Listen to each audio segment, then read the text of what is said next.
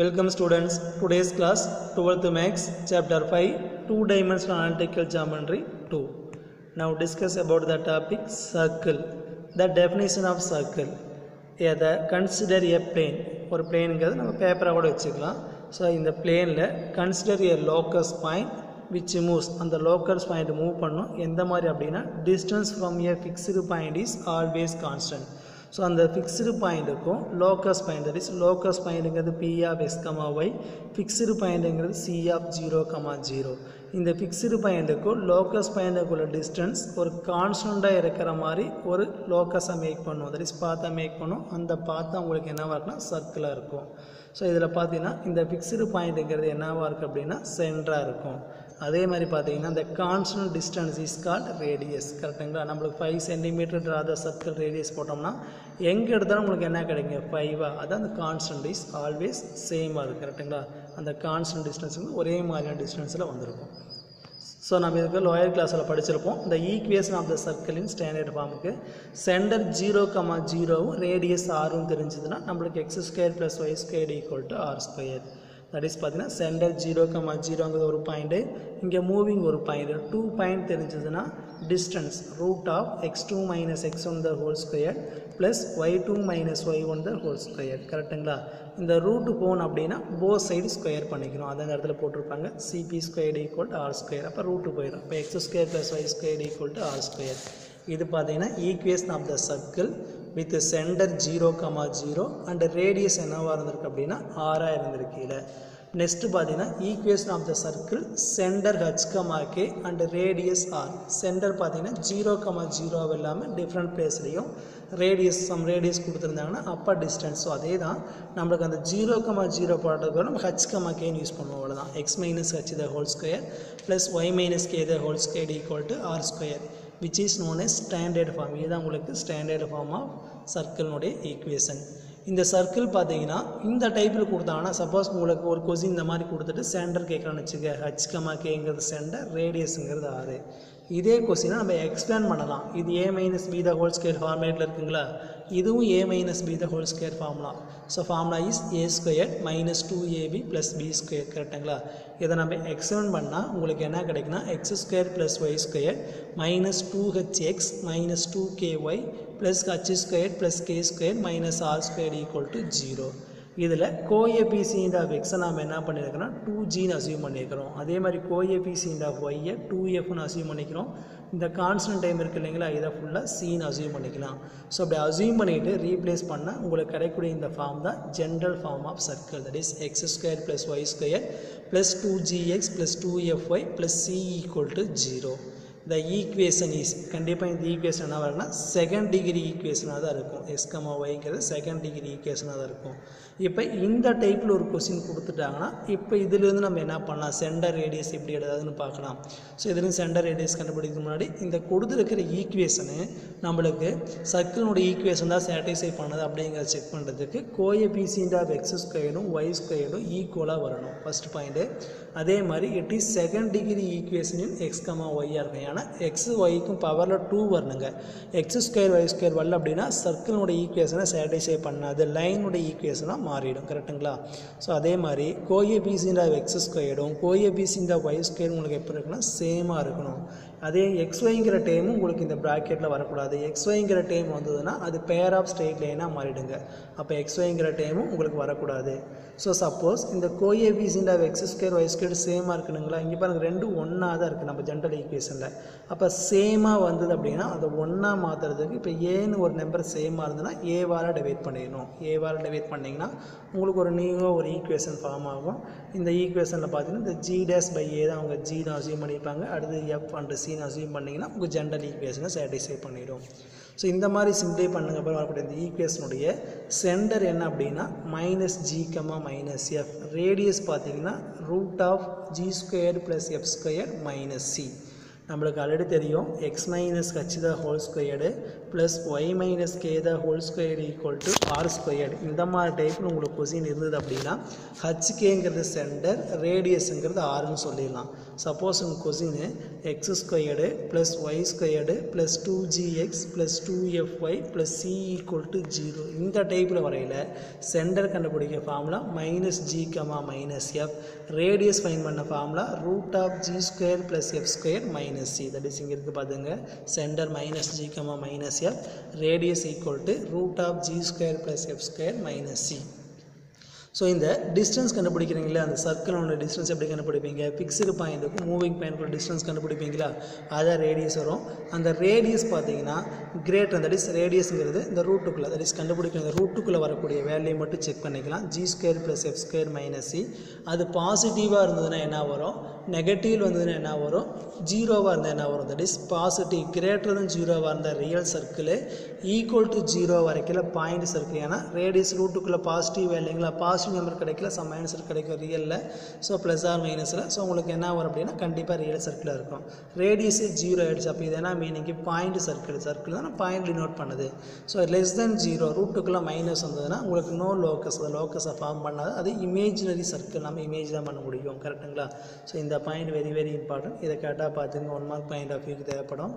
அதே மாதிரி ஒரு கொடுத்துருக்கிற ஈக்குவேஷனை சர்க்கிள் தான் சாட்டிஸ்ஃபை பண்ணுது அப்படிங்கிறதுக்கு இந்த 3 பாயிண்ட் தேவைங்க. இந்த நோட்டும் கரெக்டாக கிளியராக பார்த்துங்க. இந்த நோட்டு ஒன்று, இதுக்கு பிஃபோர் ஒரு நோட் பார்த்தோம் இல்லைங்களா, இந்த இடத்துல இங்கே சர்க்கிளோட ஈக்குவேஷன் பார்த்தீங்கன்னா இந்த இடத்துல இருக்குது பாருங்கள். கோஎஃபிஷியன்ட் ஆஃப் எக்ஸ் ஸ்கொயரும் ஒய் ஸ்கொயரும் சேமாக இருக்கணும், எக்ஸ்ஒய்ங்கிற டைம் உங்களுக்கு என்னென்னா வரக்கூடாது. ஸோ அந்த மாதிரி வரையில் உங்களுக்கு வரக்கூடிய ஆன்சர் தான் சர்க்கிளை டினோட் பண்ணும்.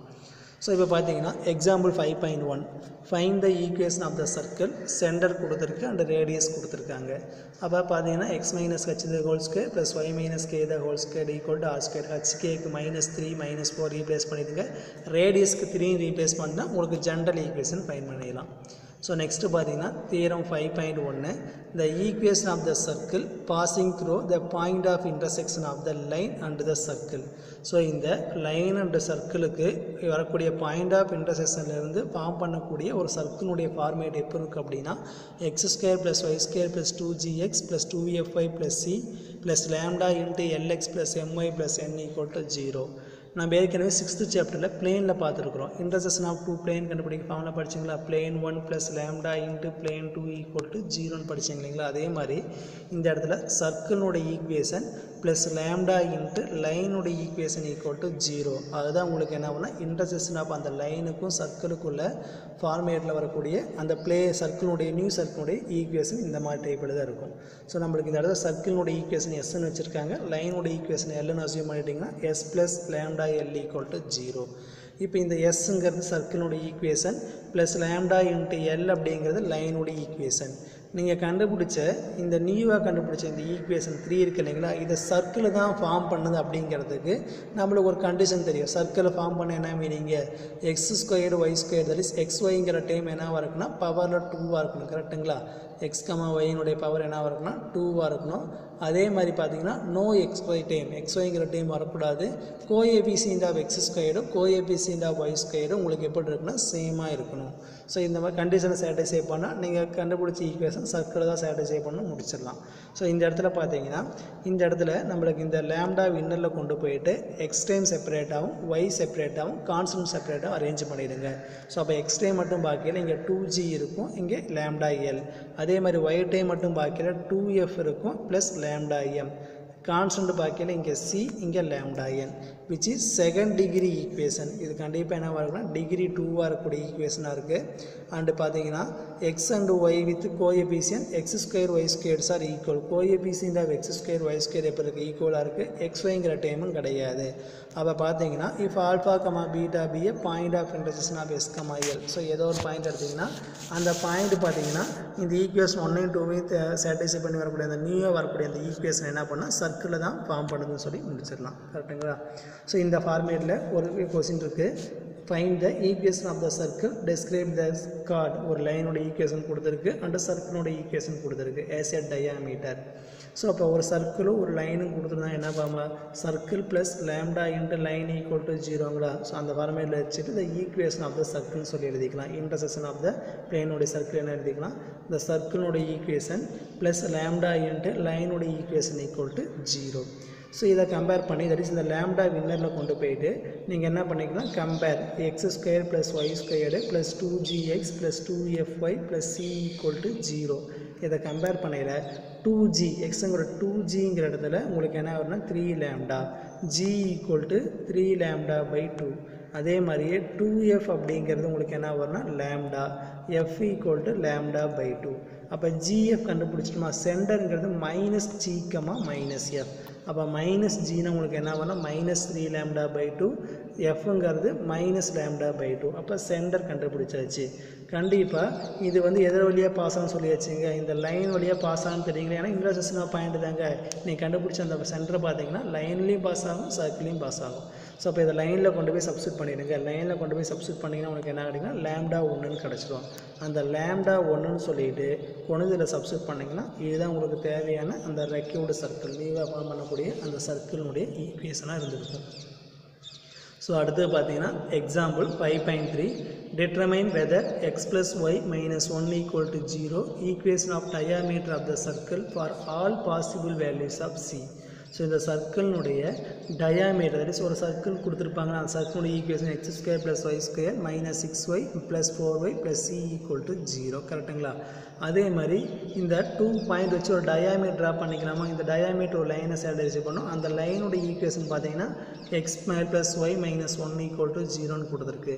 ஸோ இந்த டயாமீட்டர் வரக்கூடிய சென்டர் பார்த்தீங்கன்னா இந்த சர்க்கிளுடைய சிக்கு எந்த வேல்யூ போட்டாலும் அந்த சர்க்கிள் வழியாக தான் பாஸ் ஆகும்னு சொல்லி முடிக்கணும். கரெக்டுங்களா. Consider the circle. நம்ம இந்த சர்க்கிள்லேருந்து என்ன பண்ணிங்கன்னா சென்டர் கண்டுபிடிக்கலாம். சென்டர் கண்டுபிடிக்க ஃபார்ம் என்னங்க, மைனஸ் ஜி மைனஸ் எஃப்பா. அப்போ 2gங்கிற இடத்துல மைனஸ் 6 இருக்குது, g ஈக்குவல் டு மைனஸ் 3. அதே மாதிரி 2f equal to 4, f equal to 2ன்னு கிடைக்கும். மைனஸ் 3, 2 ஆனால் சென்டரு மைனஸ் ஜி மைனஸ் எஃப்பா. அப்போ 3, மைனஸ் 2ன்னு கிடைச்சிடும். ஸோ டைரெக்ட் எழுதியிருக்காங்க centre of the circle equal to 3, minus 2. இந்த சென்டர் ஆஃப் த சர்க்கிள் கண்டிப்பாக எது வழியாக பாஸ் ஆகுங்க, சர்க்கிளுடைய சென்டர் இவங்க லைன் டயாமீட்டர் சொல்லியிருக்காங்க. அப்போ கண்டிப்பாக லைன்லேயும் பாஸ் ஆகுமா. ஸோ அப்போ நீங்கள் கண்டுபிடிச்ச அந்த சென்டர் ஆஃப் த சர்க்கிள் கொண்டு போய் லைனில் சப்ஸ்டியூட் பண்ணிடுங்க. லைனில் சப்ஸ்டியூட் பண்ணால் சாட்டிஸ்ஃபை பண்ணுது. ஸோ லைனுடைய ஈக்குவேஷன் பாருங்கள், 3 2 போடையில் எக்ஸுக்கு 3 ஒய்க்கு 2 போடையில் 1 மைனஸ் 1 0, போத் சைடும் 0 ஈக்குவல் டு 0 வருது.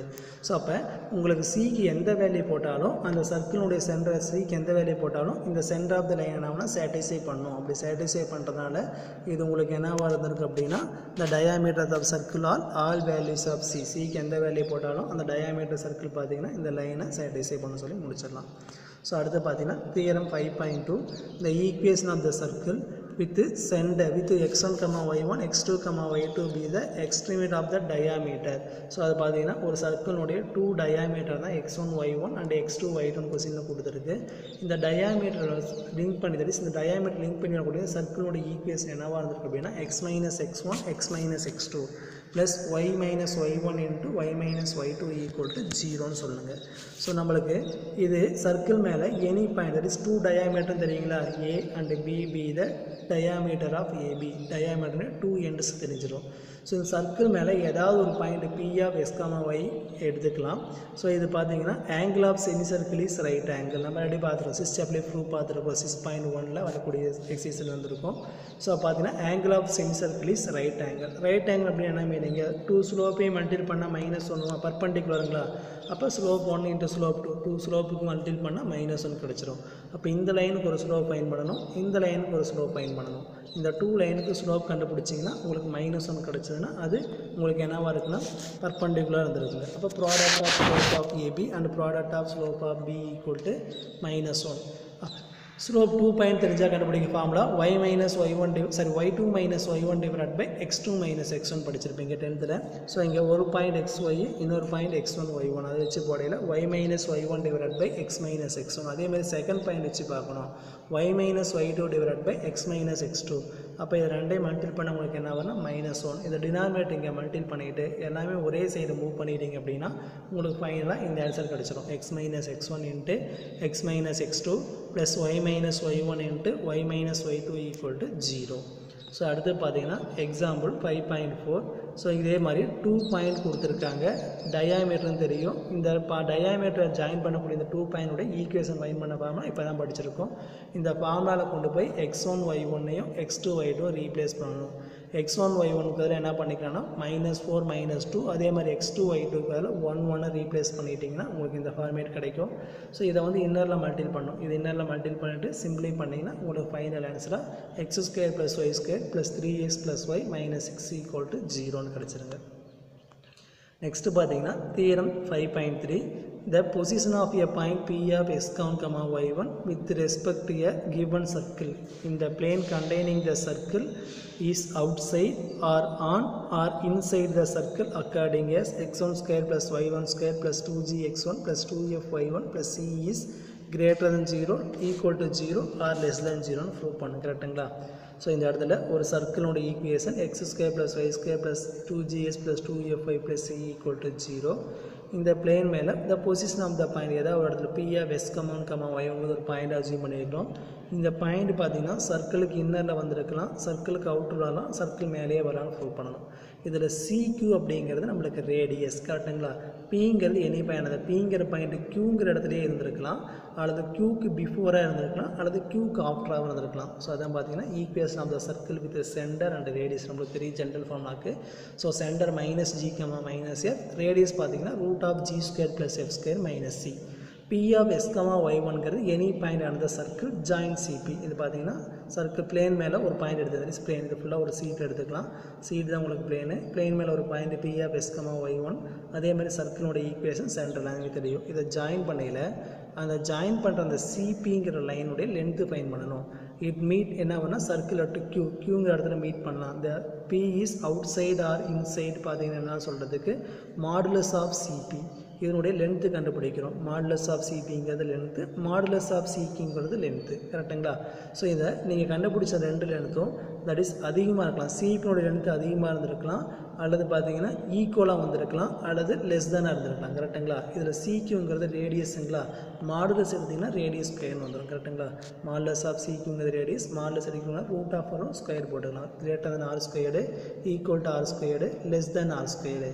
நம்மளுக்கு ஆர்னா ரேடியஸ் ஃபைன் பண்ண ஃபார்முலா √g² + f² - cங்களா, அந்த ரூட்டு போன r²னா ரூட்டு கேன்சல் ஆகிடும். அப்போ g² + f² - cன்னு கிடச்சிரும்.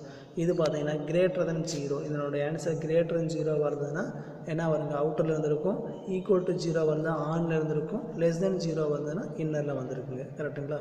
ஸோ அடுத்து பார்த்தீங்கன்னா example 5.5, examine the position vector of 2, 3. That is ஒரு பாயிண்ட் கொடுத்துருக்கு, அந்த சர்க்கிள் கொடுத்துருக்கு. இதை வந்து எப்போ சொல்லணும், இன்சைடு அவுட்டர் தான் கண்டுபிடிக்கணும். ஸோ இந்த பாயிண்ட்டை கொண்டு போய் சப்ஸ்டியூட் பண்ணணும். 2, 3 இருக்கு இல்லைங்களா, இந்த 2, 3 கொண்டு போய் சப்ஸ்டியூட் பண்ணிடுங்க. x, yக்கு பதிலாக சப்ஸ்டியூட் பண்ணணும். That is equation of the circle x1² + y1² + 2gx1 + 2fy + c. அந்த பாயிண்ட் x1 இடத்துல 2, 3 போடுங்க. ஃபைன் பண்ணக்கூடிய ஆன்சர் -11 கிடைக்கும். லெஸ் தென் 0 கிடைக்கும். உங்களுக்கு என்ன வரும்னா இன்சைடு த சர்க்கிளாக இருந்திருக்கும். தியரம் யூஸ் பண்ணால் இன்சைடு த சர்க்கிளில் உங்களுக்கு வந்திருக்கும். கரெக்டுங்களா? ஸோ அடுத்து பார்த்தீங்கன்னா எக்ஸாம்பிள் 5.6. எக்ஸாம்பிள் 5.6 பார்த்தீங்கன்னா the line meets the coordinates of AB. ஒரு லைன் கொடுத்துருக்காங்க. அந்த லைன் பார்த்தீங்கன்னா கோஆர்டினேட்னா X and Y axis touch பண்ணுது. தட் இஸ் கிராஃப் சீட்டில் போடையில் இந்த இடத்துல டச் பண்ணி வச்சுங்க. கோஆர்டினேட் ஆக்சிஸ்னா அந்த ஆக்சிஸ் மேலேயே டச் ஆகுது. எக்ஸ் சைடு ஏ அண்டு பிங்கிற இடத்துல வரும். கரெக்டாக? தட் இஸ் இந்த மாதிரி வருங்க. ஒரு கிராஃப் சீட்டில் லைன் தட் இஸ் கோஆர்டினேட் ஆகுதுன்னா எக்ஸ் ஆக்சிஸையும் மீட் பண்ணும், ஒய் ஆக்சிஸையும் மீட் பண்ணும். கரெக்டுங்களா?